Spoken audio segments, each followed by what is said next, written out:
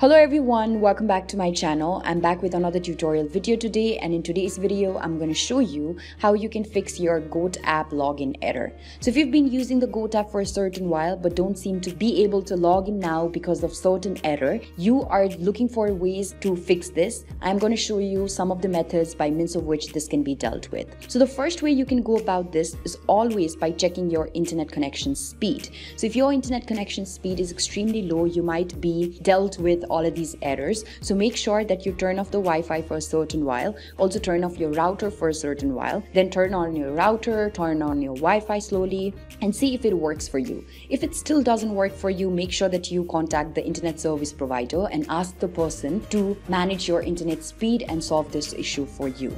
What you can also do is you can go to your app store, and then on the search bar you can type in the name of the app, and as you do that you will now be able to see the app over here.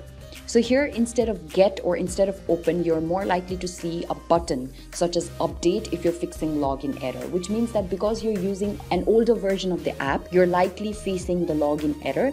If you use the updated version, the most recent version of the app, the login error might get potentially fixed. So don't forget to update your app. So these are two methods by means of which your login error can get fixed for the Goat app. I hope one of these methods works out for you, and if it does, do let us know in the comment section below. Don't forget to give this video a big thumbs up, share, subscribe to our channel, and also hit that bell notification so that you get notified each time that we come up with a new tutorial video. Thanks for watching, you guys. I'll see you around next time.